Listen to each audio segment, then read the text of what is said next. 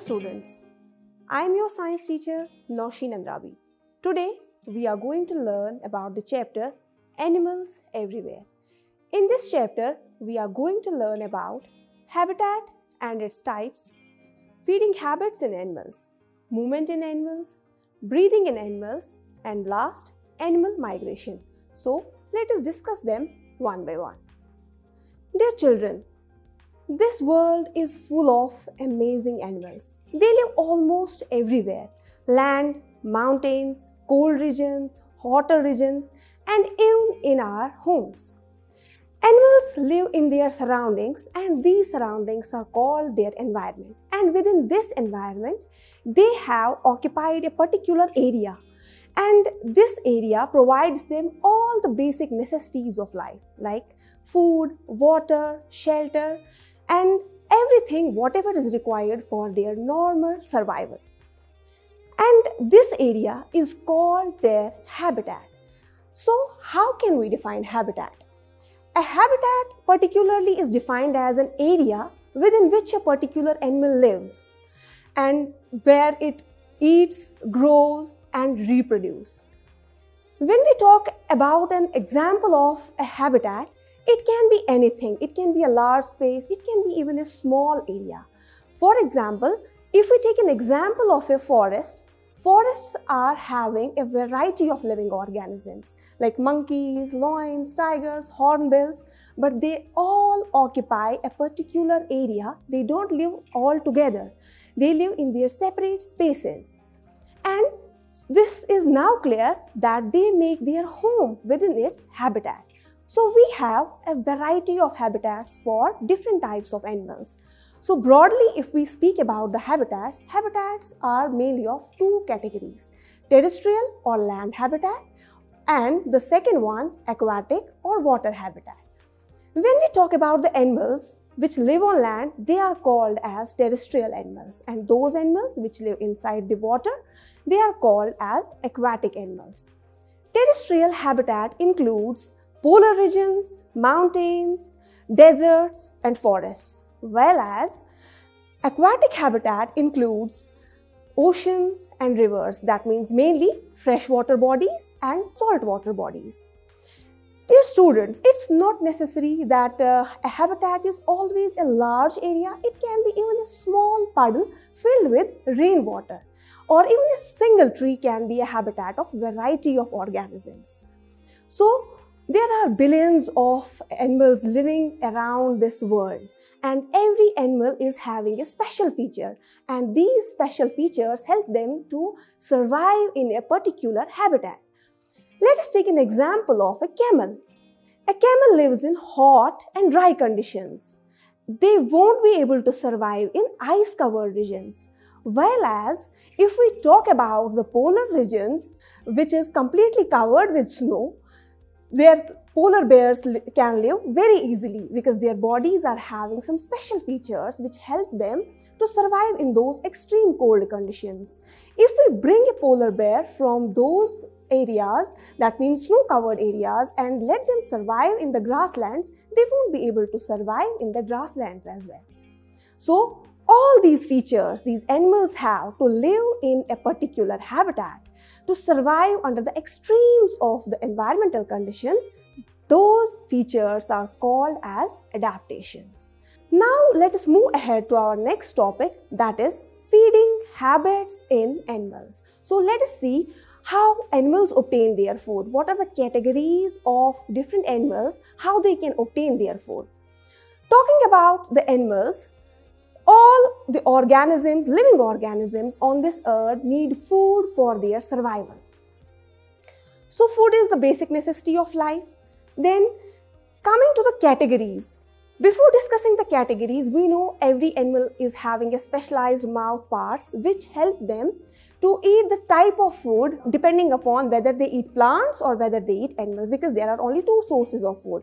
It can be plant, or animals can eat other animals as well for their food. Let us discuss the first category, that is herbivores. Herbivores are plant eaters like cows, sheep, goat, etc. They have broad, flat teeth which help them to chew their food.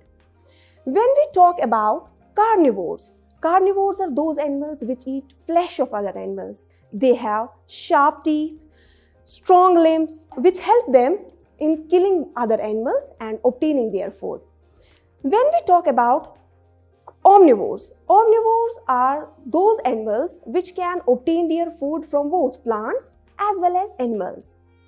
When we check their features of their mouth, they have both types of teeth. They have flat and broad teeth to chew the food, as well as they have powerful canines or sharp front teeth to tear the flesh of other animals. Coming to the next category of animals, that is scavengers. Scavengers are those animals which do not go for hunting. They usually eat the flesh of the animals that are already dead. For example, vultures are there, hyenas are there. So, once a carnivorous animal has killed an animal for its food, then what is left over will be eaten by the scavengers. Now, we will see the two specialized features of two different categories of animals. Those are birds and insects. So, let us first discuss about birds. Birds have beak for obtaining their food, and their beaks are modified to the type of food they eat. For example, if we will see the beak of pigeons and doves, they usually eat seeds and their beaks are pointed and sharp. When we talk about the hummingbird, it is having a long, slender-like beak because they have to suck the nectar from the flowers. Because they have to visit many flowers, they hover around these flowers and suck the nectar from the flowers. Then coming to the pelicans, which have a pouch-like beak. These pelicans usually scoop the fish from the water, and that is why their beaks are adapted for such type of killing of other animals. Coming to the eagles. Eagles have sharp hooked beak which help them to kill their prey and then easily they can eat it. Then coming to the insects. This group is the largest of all the living organisms living on this earth. Insects are also having variety of food habits, or you can say they can obtain food, different insects can obtain food from different sources. When we talk about butterflies, moths and bees, they suck nectar from the flowers since they are having straw-like mouth parts. Then coming to the next category of insects, that are dragonflies, they eat other insects.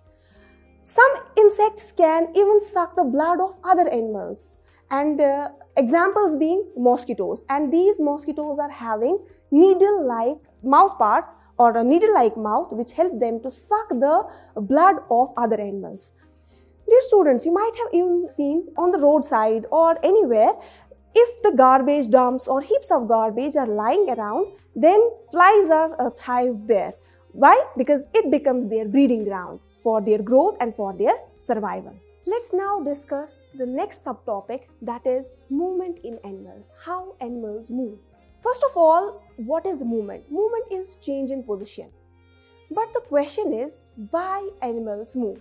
Animals can move in search of food, water, shelter, to avoid harsh weather conditions, or even they can move to find a suitable place for breeding purpose or for reproduction.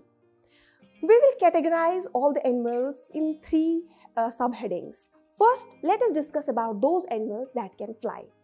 In this category, we will discuss about birds, insects and bats. First of all, insects. They have 2 pairs of wings and 3 pairs of legs which help them to fly as well as walk.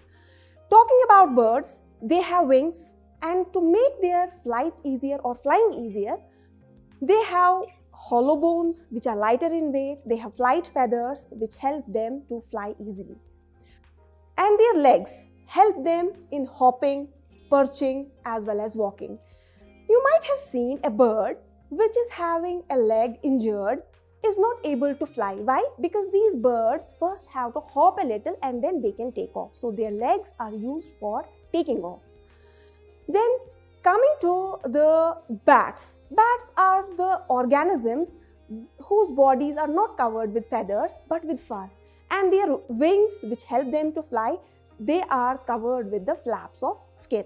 Now let us discuss the second category of animals, that is animals that can swim. In this category, we will discuss about those animals which live inside the water.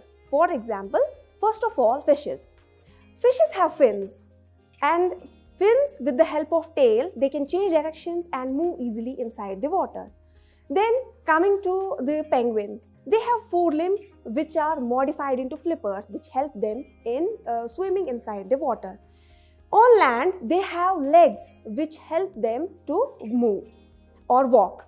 Then coming to the whales, whales again have flippers for their movement. Then frogs and ducks, they all have webbed feet for swimming inside the water. And frogs also have the hind limbs which are long and strong, and they can easily hop on the land with the help of these hind limbs. Coming to the next category of animals, that is animals that move on land. Land animals can walk, they can run, jump, hop, slither. When we talk about those animals which live on land, they usually have limbs for their movement. Crocodiles and lizards, they have limbs but they crawl on the ground. When we talk about the other animals like snakes, they do live on land but they do not have limbs. Instead, they have scales as well as they have flexible muscles which help them to slither on the ground easily. Coming to the human beings. Human beings, we know we can walk, we can jump, we can do many activities with our feet. Because we usually live on land, so we can do number of activities, not only with our legs but with our hands as well, because our hands help in balancing our movements. Suppose if you tie your hands like this, and I will tell you to move around with your hands tied like this, then it will be very difficult for us to walk or for you people to walk. Why? Because hands help in balancing our movements. You might have observed when you walk or when you run, it is easier for you to walk when your hands are like this or your hands are not tied at all.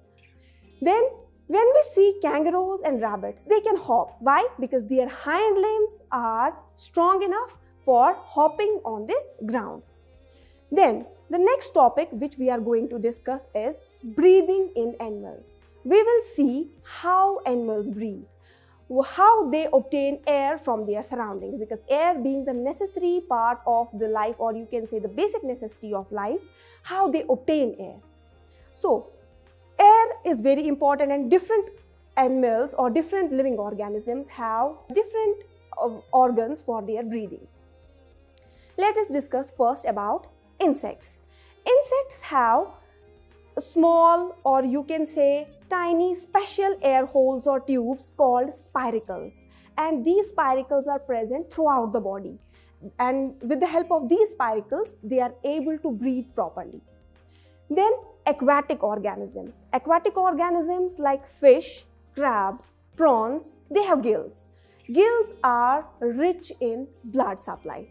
What happens in the gills, how they can take oxygen and how carbon dioxide is released, and these gills being rich in blood supply, what happens?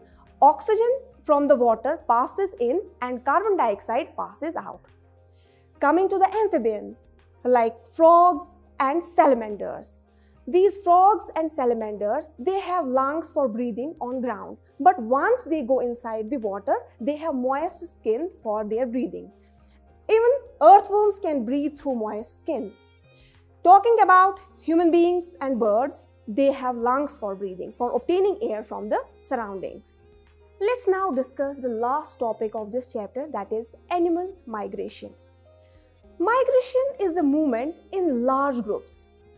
So, talking about animal migration, there are some birds and animals which can migrate everywhere from one place to another place in search of food, to avoid harsh weather conditions, or even to find a suitable place for reproduction. When we see a bird named as Arctic tern, which is a seabird, it travels the longest. It travels from North Pole to South Pole and then back to North Pole. Every year, in the winter, they travel from one pole to another pole, that is from North Pole to South Pole and back to the North Pole. Thousands of kilometers they travel every year to avoid the harsh weather conditions, and then once the temperature is favorable, they go back to their original places. That is why they are also called as champions of migration. We can see other examples of migration as well, like we have bar-headed geese which lives in Tibet, but once the winter arrives in Tibet, they fly over the Himalayan mountains and reach to several parts of India.